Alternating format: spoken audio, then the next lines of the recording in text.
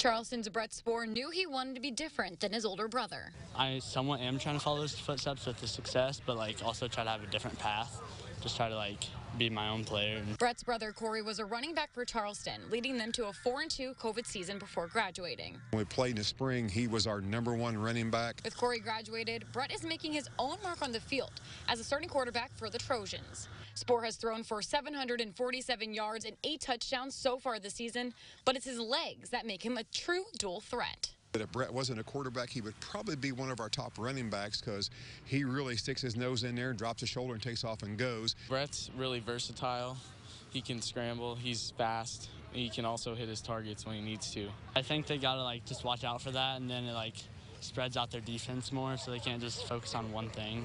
Spour has 5 rushing touchdowns to go along with 170 yards on the ground.